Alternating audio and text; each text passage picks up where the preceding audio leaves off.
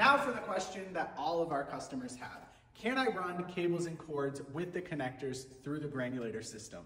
Let's get into it. Here we have a large assortment of various cables and cords that still have their connectors and plugs attached. Customers have asked how our 20 horsepower pre-shredder and granulator system handles breaking down these low-grade wire types without having to remove their plug ends and connectors. Observe our operator feeding 10 to 15 pounds of cables and harnesses into the CT-610 full system. The plug ends are no match for our pre-shredder, chopping and breaking these piles of wires down in seconds. As they fall out of the pre-shredder onto the conveyor, their 1 to 2 inch sections are carried up into our granulator hopper, passing by a magnetic crossbelt that removes any ferrous plugs or connectors. The operator should occasionally monitor and observe the machine's copper and insulation output and make any adjustments necessary.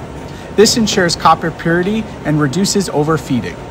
The granulator separates the plastic from the metals using air and vibration. The air blows the plastic to the back insulation outlet, while the vibration carries the copper to the front. A Take-Two separation screen is located at the copper outlet, catching any impurities that could contaminate your pure copper. Any Take-Two material that is collected can simply be refed through the system. Let's take a closer look at our copper outlet. You will notice that our collection bucket is shielded by plexiglass coverings. This is to prevent contaminants from entering your valuable copper granulates and lowering that value. Here, you should have copper that is pure and ready to sell. Let's take a look inside.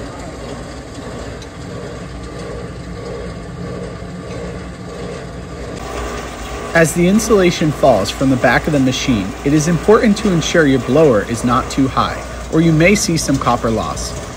For more information on how this system might benefit you, contact us today. Thanks for watching.